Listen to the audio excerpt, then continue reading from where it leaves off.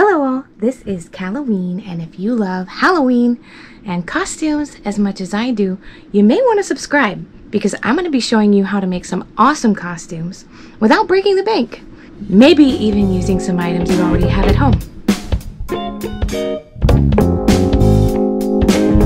In today's episode, we will be recreating AC, who was one of the members of the California Raisins.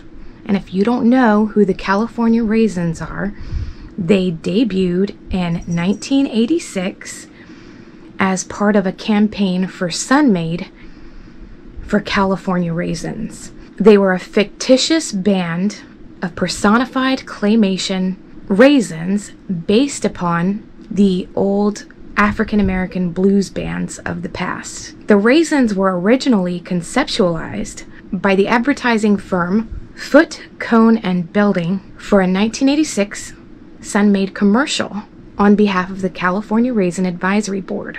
The figures were first developed by Will Vinton Productions. The career of the fictitious R&B band was a great success and actually lasted for longer than some real bands do. They lasted from 1986 until 1994. Of course, their biggest hit was I Heard It Through the Grapevine. I think they did all reprises of original songs. I don't think they had any original songs, but they were so good, they went on to record 4 studio albums and even ranked at number 84 in the top Billboard 100 at one point. And that was in the height of the Raisins' career, which is a totally fake band. There were 4 original Raisins. AC, who I believe was the singer, that's who we're doing today, Bebop, Stretch, and Red. And I think from the names you can pretty much figure out who everyone is, at least with the last 3. There were 2 or 3 Raisinets who were female California Raisins, who were the backup singers for the band. And in 1989, the California Raisins even had a short animated TV series that lasted 1 season with 13 episodes. The demise of the beloved Raisins occurred mostly due to marketing expenses. It was costing more to market the raisins than the company was actually bringing in selling raisins. So it ended up just kind of fizzling out, but you can still go online to eBay or Amazon and look up vintage California Raisin paraphernalia, t-shirts and figurines and stuffed animals, and everything that they had would pop up. So they're still very much a thing. They had a lot of fans. People of the 80s who really enjoyed them still collect their paraphernalia today and are still very big fans. So getting started with today's costume, I just wanted to give you a little bit of background because we won't be talking obviously to do makeup. This is something that we are building together. We're going to put over our entire body, and of course, as I have mentioned in previous videos, anytime I have a costume like this, at some point during the evening you will be taking it off, probably quite a bit, to eat, dance, you know, whatever you want to do. I have mentioned that it's always important to me to maintain face even underneath the costume, because when you take that off, you don't want to be looking like you just rolled out of bed, you know, so try to always stay in character. I chose AC because I think out of the 4, he was the easiest one to try and build. The other ones were bigger, you know, there were a couple of them that are fat, and then there's the one that's really tall and skinny. So I'm not skinny. I needed somebody with a little bit of girth, but also somebody that I could conceptualize in my head and bring to life. So you can choose any raisin you want. For a great couples costume, of course, you can be the California Raisin and a Raisinette. It would be so cute. Let's go ahead and get started. I know this kind of looks a mess, but we're going to be making this costume basically out of cardboard. We're going to use a lot of duct tape. You're going to need hot glue. We're going to be using Crayola Model Magic. I bought white, a couple packages of brown and black for this costume. We will be using old-fashioned flour and water paper mache. If you want this costume to be sustainable and maybe use it a couple years in a row, you're going to need to use plaster of Paris. But because I do this all the time. I likely will not be keeping the costume after I make it. If I do keep it, I'll keep it in a plastic bag or encased in something so that bugs can't get to it, because if you're keeping it for a long period of time, bugs, they'll eat up your paper mache. I'm an 80s girl. I was born in the 80s. California Raisins were huge at the time. And anything you can get online for a California Raisin is very one-dimensional. It's just kind of slip-on, very flat costume. I really wanted to create a 3D California Raisin. You're gonna need some newspaper, you're gonna need flour, a lot of hot glue, Crayola Model Magic, duct tape, cardboard. We'll get started.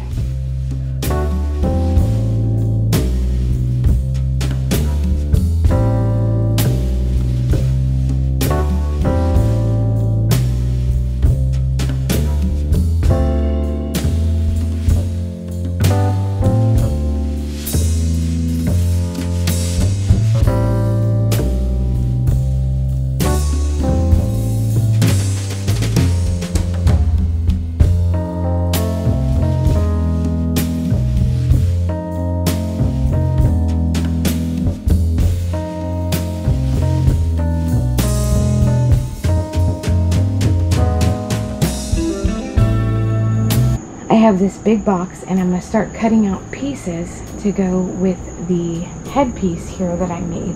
I'm going to have to measure the pieces to fit the bottom width of this headpiece and go around it. Now, AC was a pretty thin raisin. Another reason why I chose him to do, because he'll be easier. There's not so much space I have to make up for. So I'm going to take some progress shots as I go.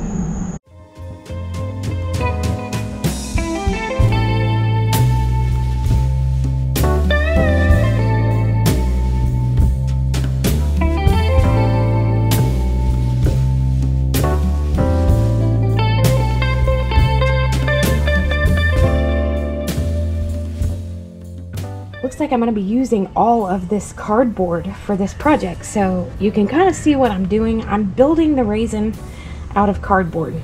We've got the top of him already created here with the hair and everything, and then just around here I've got the front, and then these are the sides going on here. I'm going to be using a lot of hot glue and a lot of Gorilla Duct tape. You're just going to need a lot, because we're going to want to really put this thing together well, because we're going to be basically putting it over our body. We're going to be making armholes here in each side. And for the headpiece, like for inside, I'm going to glue this in there so that it's comfortable and forgiving sitting on top of my head. I just got this. It came in one of my orders, one of my shipments of stuff that I bought. I'm just going to glue it up into the top to make it more comfortable for my head. And also so that it's not shifting around. You're going to want something like that because it's going to be sitting directly on top of your head. So use a piece of foam that you have sitting around. Even a pillow would probably work. Just something that will keep it stationary.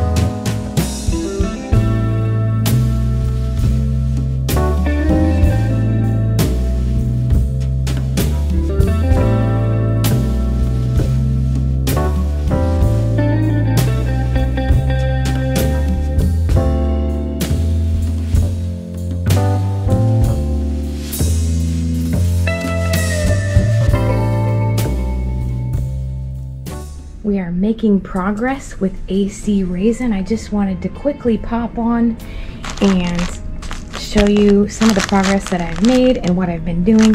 We're starting now to work on the face. As you can see, I've arched above both eyes because he has kind of an arch going on up there. So all I did was I just took the newspaper, rolled it up and arched it and hot glued it on and taped it. This requires a lot of hot glue and duct tape if you're doing a raisin costume this way, and also a lot of newspaper, obviously.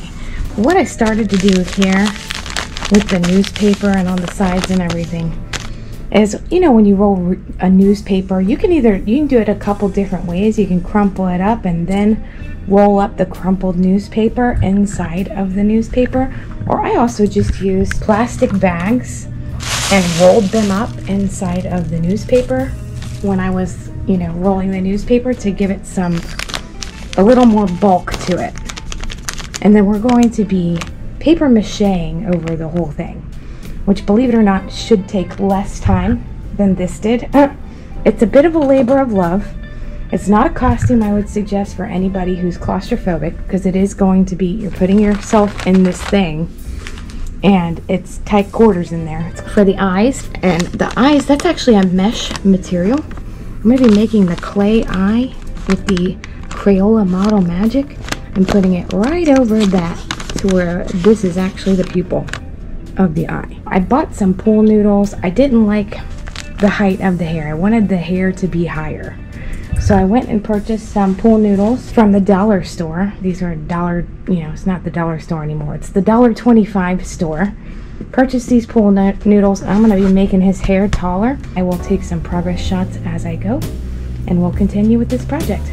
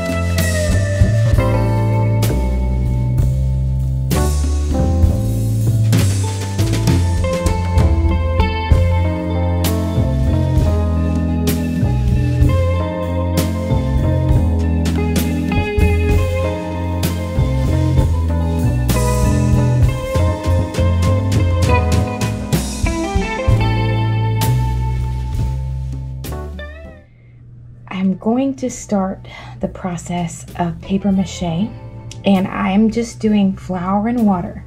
Now, the flour and water method is not very sustainable. If you wanted to save this costume for something else, you would have to have it covered very well, probably using plastic bags and tape, because if you leave it open and you put it in a shed or in your garage, the roaches will eat your paper mache.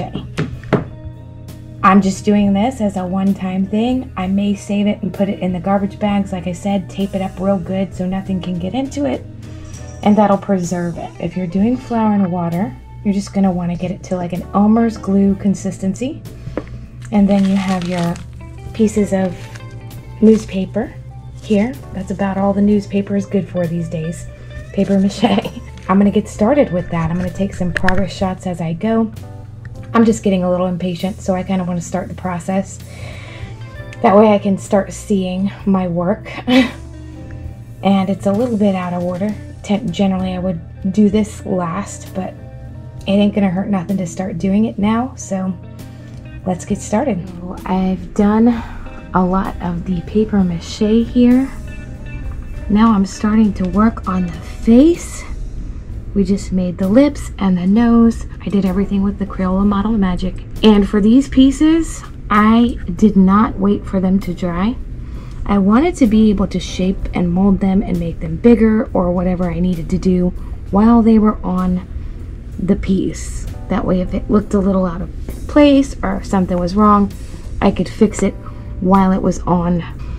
I pulled it out some from underneath because I will be putting teeth up under there. We're going to cover these with paper mache. he's going to be done pretty soon. The entire piece is paper mache all the way around. All I've got to do now is the front, and all of that will go on last.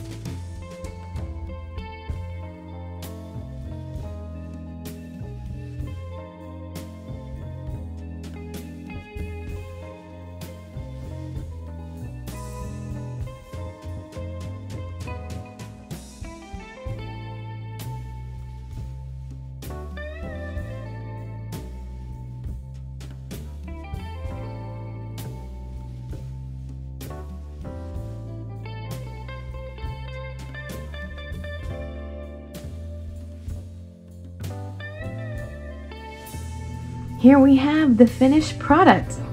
AC, the California Raisin with the most. He turned out pretty great. For this costume, I have bought these. It's like a Converse style slipper that I'm going to be wearing. I've got a microphone as a prop. I've got the big old, Mickey Mouse gloves sort of thing. And then just black hot shorts I'll be wearing underneath, and some black tights and a black long sleeve top. But that's all you need. You can get one of those inflatable guitars. You can carry fake microphone or a trumpet, or anything that you have will add to this costume. But I think it turned out awesome. I know yours will too. Let's put it on.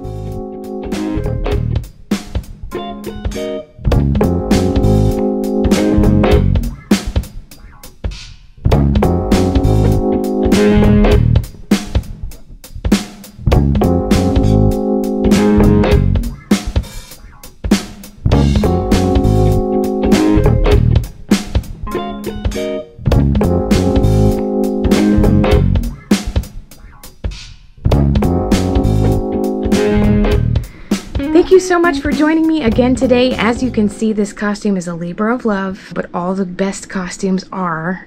It took a while for me to create, like 3 or 4 weeks, just because I was doing other things in between. But I would say to give yourself at least a week to complete this costume. You're going to have things that need to dry. You're going to want to dry things overnight, spray paint. Just take a break. Once the wheels were rolling, it was very easy to finish up.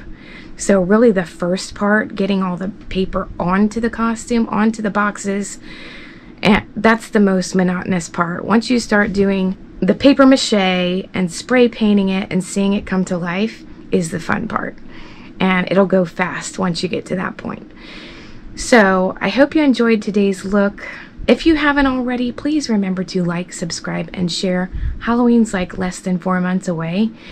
And I promise you, I have tons of more costumes coming up, at least like 20 more costumes coming up. So you're not going to want to miss what's coming up next.